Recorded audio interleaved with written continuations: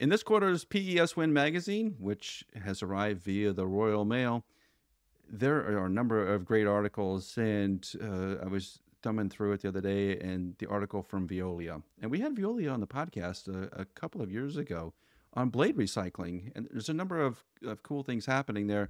Veolia was grinding down the blades and then using them, mixing them with cement and reducing some of the coal and other energy forms that are used to make cement.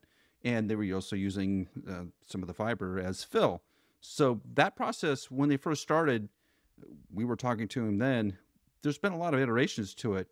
It's like anything in recycling. The first go around is never easy, but Veolia has the staff, the people, and the resources to stick with it, which is what they have done.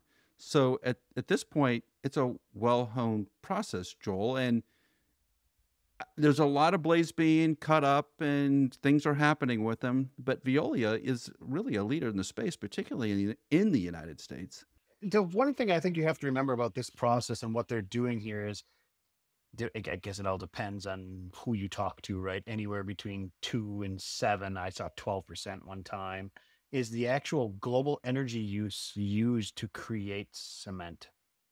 So we're building stuff out of concrete all the time. Of course, cement is the base of concrete, and there's a ton of energy used in it. So what they're using these blades for is to help fire the kilns, and not use the energy resources that they have in the past.